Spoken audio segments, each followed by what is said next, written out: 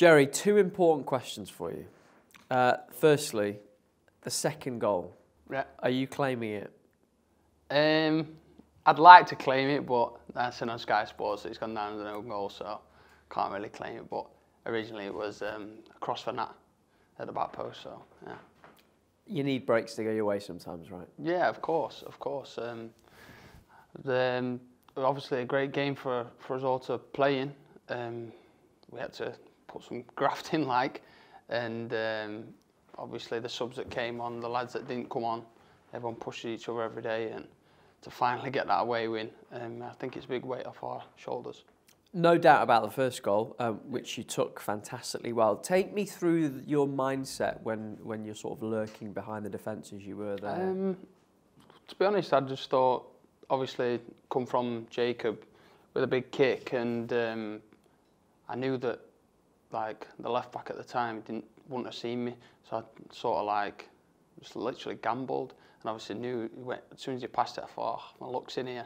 But then at the same time, I thought if the keeper comes out here, he's going to try and literally nick the ball off me. So I thought do a decent touch and then obviously finish it off. Second important question, and lots of people have asked me this, and it's been the talk of the office. Can you explain the celebration? I can't really explain it. No, it's a private joke between the lads. The lads was on to me literally an hour before the game, into me in the hotel room and stuff like that. It was literally giving me some right. So yeah, I have to. They half made me do it, and yeah, it's nice when you celebrate with all the lads and all the lads are involved. Like I say, it's a close-knit group, happy lads. So yeah. Is it nice to have little in-jokes and things like that? Yeah, of course it is. Of course it is. It shows how close-knit the lads are.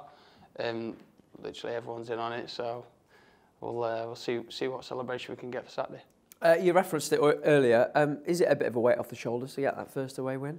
I think, yeah, subconsciously.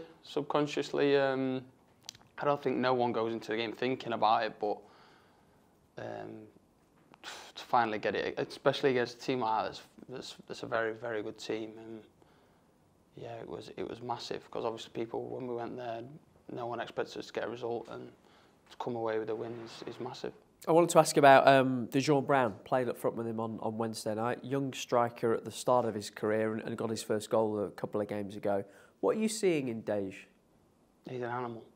He's one of them. He's got everything: pace, power. Obviously, he's got to adapt to the speed of the game. Speaking to him the first 20 minutes, half an hour, and obviously the nerves get better of you and your legs seize up and stuff like that. But literally telling him you could just get through, you'll be sound next 5-10 minutes, and after that it was frightening. And obviously it takes a lot of weight off my shoulders if you're playing with him, sort of thing. So it's like a shared load sort of thing. But honestly, you see him in training every day. He's a handful, strong, pacey, can finish. He's got everything, can head. So listen, he just needs to keep his head down, and obviously he'll have many more opportunities. How well do you remember those sort of big moments from your career, sort of first start, first goal, things like that? Oh, very, very vivid. I can tell you literally everything about my debuts, like my first few games, my first goal and all that malarkey. So, go on, talk us through your first goal then. My first goal, come at an unfortunate time really. Obviously, a family member had just passed, literally the Friday before, and the gaffer obviously spoke to me, which was obviously Paul at the time, and he says he's still willing to start the next day. I was like, yeah, of course. And obviously we played Norwich, and we'd not won in ages, obviously championship at the time, and we were struggling. And obviously the first, I think it was 20 minutes, 30 minutes, the ball got put across, left foot finish into the back of the net, like sort of thing. And that was my first goal, obviously. We went on to win that game 2-1. I think it's Tom Adeyemi scored the second goal. So yeah, it was, I remember everything.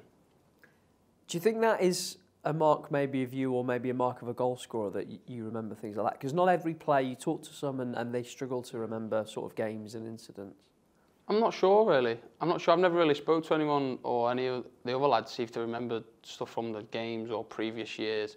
But to be fair, everyone telling me little stories about what they've done in the past and stuff like that. So I'm presuming everyone near enough knows literally every action from every game. So yeah. A big win on Wednesday night. You get a break next week, but there's a game on Saturday which is just as important. How are you all feeling ahead of Plymouth? Yeah, so confident. Obviously after that win Wednesday night against Coventry, we just need to follow it up with back-to-back wins, and in this league that's massive.